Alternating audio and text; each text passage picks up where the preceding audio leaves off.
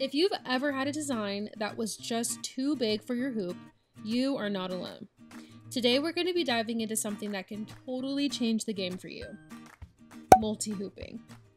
Multi-hooping is exactly what it sounds like. It's the ability to stitch out one large design across multiple hoop placements. So instead of being limited by the size of your machine's hoop, you can break your design into sections and stitch it in parts that come together like a puzzle. Here's the deal. Instead of dropping $500 or more upgrading to a bigger embroidery machine, you can usually get a larger hoop for as little as $15. And with multi-hooping tools in Hatch, that hoop becomes so much more versatile. In this video, I'm going to be showing you how to create a multi-hooping file using Hatch. Whether you've never tried this before or you maybe just want a refresher, you're going to be walking away ready to stitch something much larger.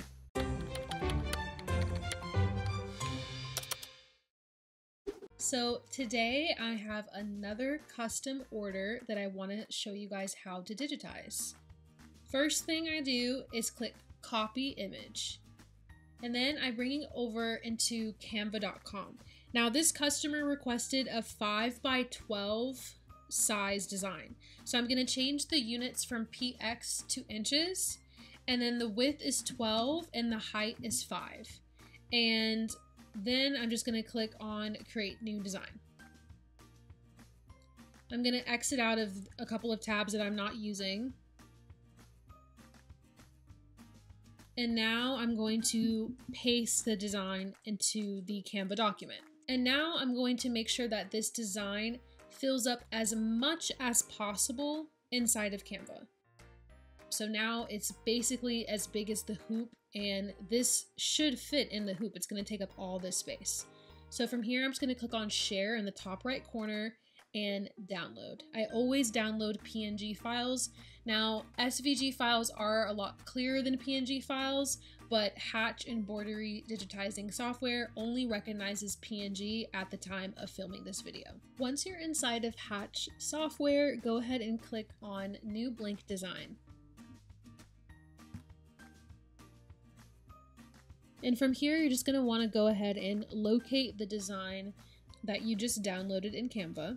And now I'm just going to click on Auto Digitize and click to fill underneath the drop-down menu. And then in this pop-up, I'm just going to make sure that the colors are only recognizing black and white thread, because that's really all we need. And then from here, I'm going to click on Select, so that the image is being selected. And then I'm going to click on this second flower in the Auto Digitize drop-down menu. And this specific flower is going to let me choose the colors that are being digitized. So I'm going to make sure that white is omitted because we don't need that. We only need the black thread to be filled. Then I'm going to press on OK.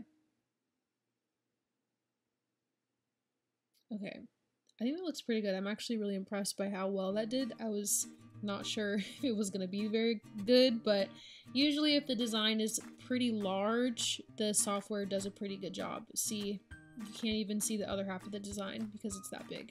Okay, so now that we have the design all finished, all we have to do now to make it into a multi-hooping file is go underneath the multi-hooping drop-down menu, and we're going to maneuver some hoops to be on top of this design, basically.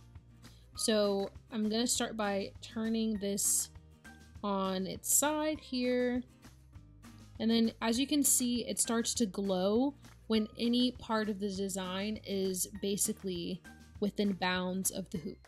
So now I'm going to click on Add a Hoop, and I'm going to turn it on its side again.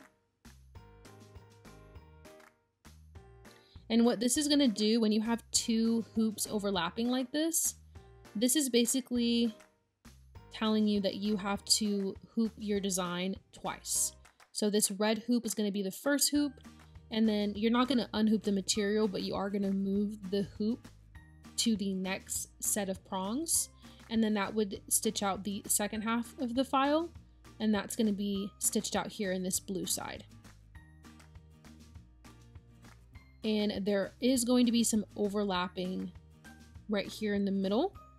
And so the letters here, there's going to be a split down the middle here as well.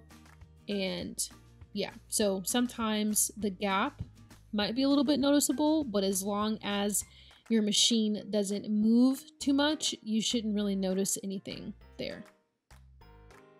And then now all you have to do is do the same thing that you would normally do when you're saving the file. So I'm going to download the EMB file. And then I'm also going to click on Export Design to save the PES file.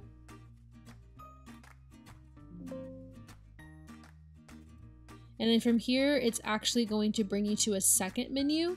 And this is just to show you the different hoops that you're going to have to do. So this is the first one. And in this first section, you're going to be stitching out the X, Y, and the N, and the E and the S. And then it looks like it's going to stop right there. And the rest of the design is going to be stitched out in the second stitch out section, if that makes sense. You move the hoop from these two set of prongs to these two set of prongs, and so it goes from stitching out this side to the other side. And then now all you have to do is click on Save All Now at the top.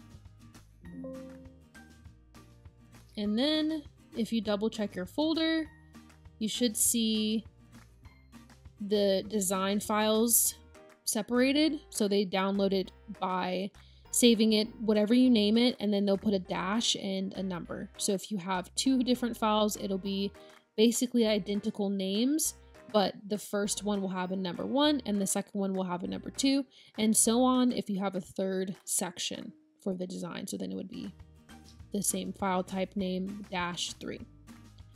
If you have any questions about multi-hooping or anything of that nature, feel free to drop a comment down below. I'm more than happy to offer any guidance that I can. Other than that, I will see you guys in the next video.